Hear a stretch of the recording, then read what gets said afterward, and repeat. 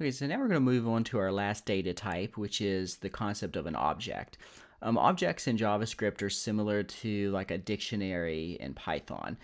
So we basically have multiple elements, and each element has an associated like value or key. So basically, this is the concept like a key and value pair. Okay, so to create an object in JavaScript, you use square brackets, curly brackets. So we're going to do something like we'll just do object1 equal, and then we can specify the object in curly brackets.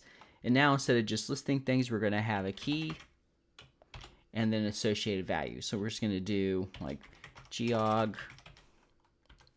and then comma, and then number.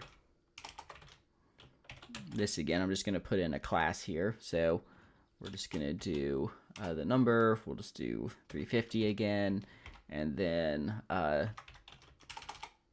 name.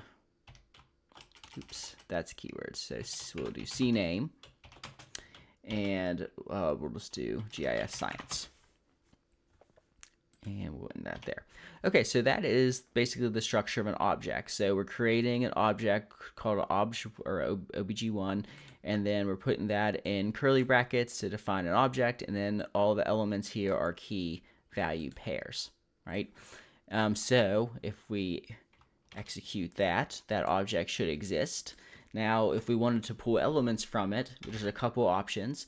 We could do it this way. So you could do object1 and then dot and then the key. So we could do like code. So actually, let's put that in console log.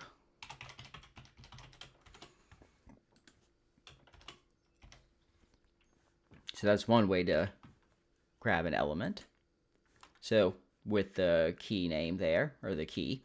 So dot the key. And then another option is you can use, actually we can just do that here. So we could use square brackets and then call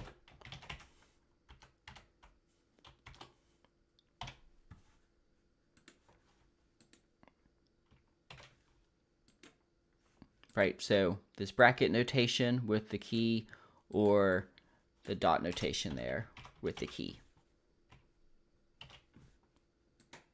Okay, so this is a very simple object in JavaScript.